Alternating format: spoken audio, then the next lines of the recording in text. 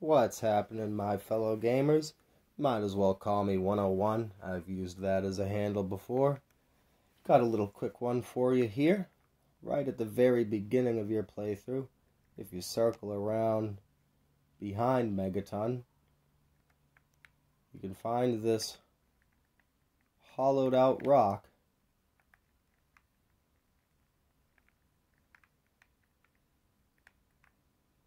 Did I lose? Here it is. You can find this hollowed out rock with a sniper rifle and a stealth boy and a few stim packs in it. And if you've been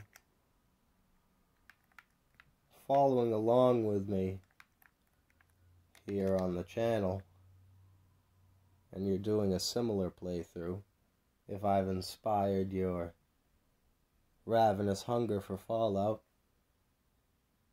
and you've decided to pick up the game again,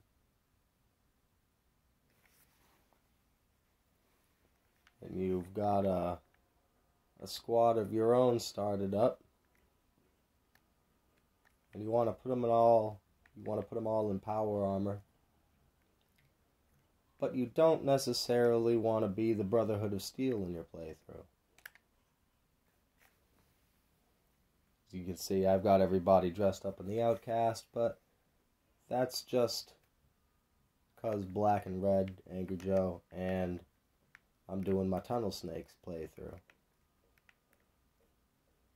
But if you want generic power armor that just says power armor, so that you're not affiliated with the Brotherhood of Steel or Outcast, the power armor that you get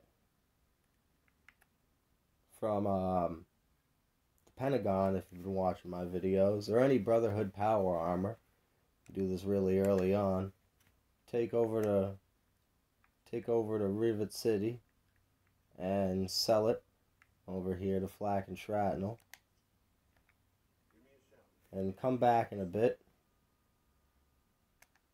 and he will have generified it for you so that it just says power armor. I haven't gathered enough of these suits yet to outfit the whole squad in it, but there you go. This would have been more useful in New Vegas where it really actually mattered, but in case that's something, because that kind of bugs me, you know, in case that's something that's been bugging you in your head about the power armor situation, there you go.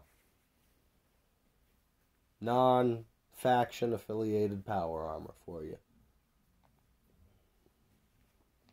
Well, hope you enjoyed this quick little video. Like, subscribe, all that great stuff.